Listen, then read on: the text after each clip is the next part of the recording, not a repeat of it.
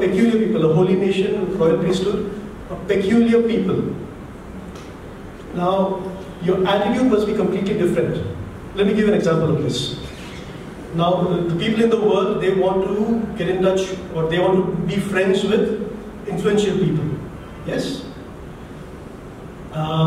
We have a family friend, his name is Dr. Wankede. He started, this was back in Nasik, when we were back in Nasik at that time. He came to work in the hospital there. And in the OPD, they have different doctors sitting, and patient can go to whoever doctor they want, whichever doctor they want to consult. So Dr. Wankede was very new there, and a big shot came in there. He was very influential, a lot of contacts, rich man and all that, politically connected. So one of the senior doctors, he came to Dr. Wankede and he said, "ये आदमी जो बहुत काम का है, इससे बात कर लो, पहचान बना लो इससे."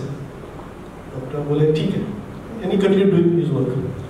So the senior doctor came back and said, "Come and introduce you to him. वो बहुत काम का है, तुम्हें बहुत काम आएगा." वो doctor he just kept sitting there and he said, "उसको जब जरूरत होगी वो मेरे पास आएगा." Right? And within 3 months, that's exactly what happened. Within 3 months, that man would only see Dr. Wankede and no other doctor. मैं रुकूंगा लेकिन वो किसी बात नहीं करूँगा. That is the attitude that he has. Why? Because he is a peculiar people. That is the attitude we need to have also. Don't think like the world thinks.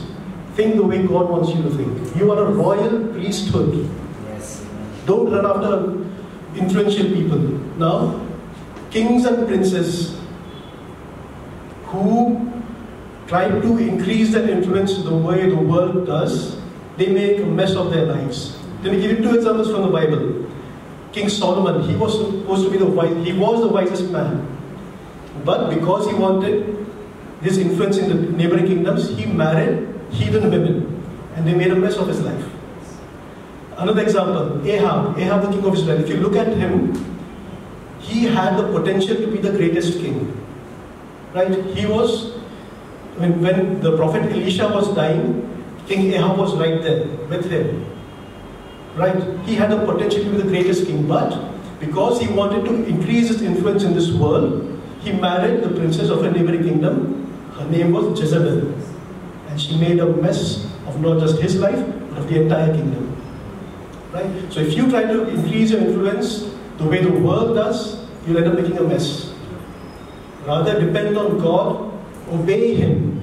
The key always is obedience. Why are you a holy nation, etc., etc.? Because you obeyed God in the first place. So now that you are in Him, continue obeying Him.